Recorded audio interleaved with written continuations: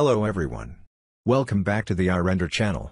In this video, we are gonna do a render test with Maya software and Vray renderer.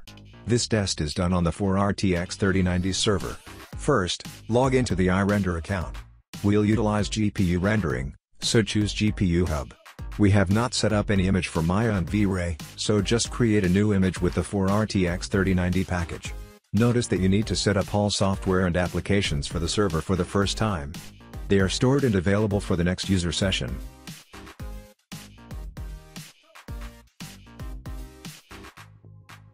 Then boot the image, which takes us about 5 minutes.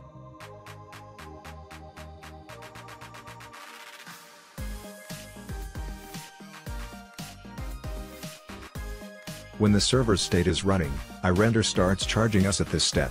To connect to the remote server, enter the credentials in the remote desktop file. Here, we're on the remote server. Install Maya software and Vray renderer first. Notice that we already transferred the project folder via GPU Hub Sync before booting the server. All data transferred will be synced with Z drive in the remote server, which is a networked drive. However, it's optimal to work everything on hard drives like C or desktop. So, copy all data or installation files to desktop before opening.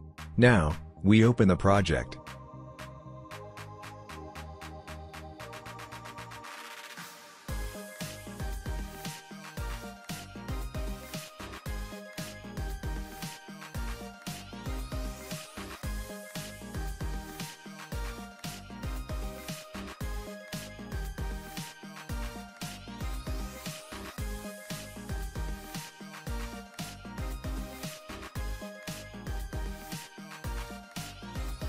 Do some settings with Vray renderer, GPU rendering.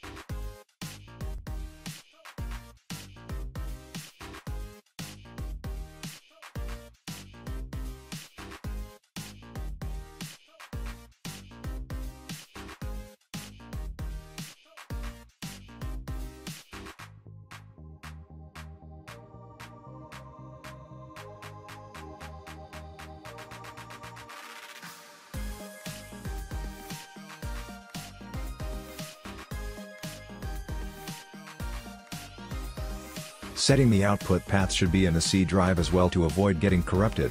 Then, click to render.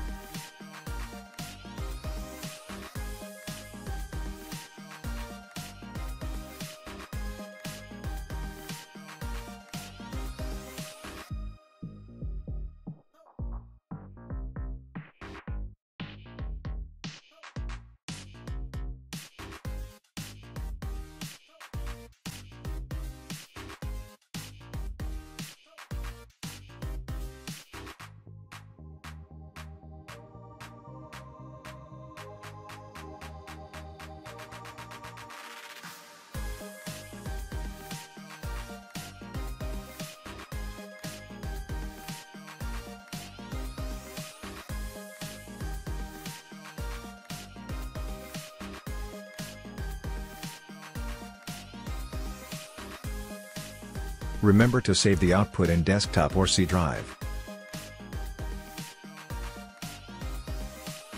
When the rendering process is complete, we move the rendered output to Z drive. This step is to sync these images with GPU Hub Sync to download later. After using the remote server, we shut it down. Finally, open the GPU Hub Sync app on our personal computer to download the rendered images. To sum up, we rendered a Maya scene with Vray renderer. The render time is 5 minutes, 31 seconds with the 2996, 2000 image size. If you have any questions, just comment below. Thank you for watching. See you in the next video.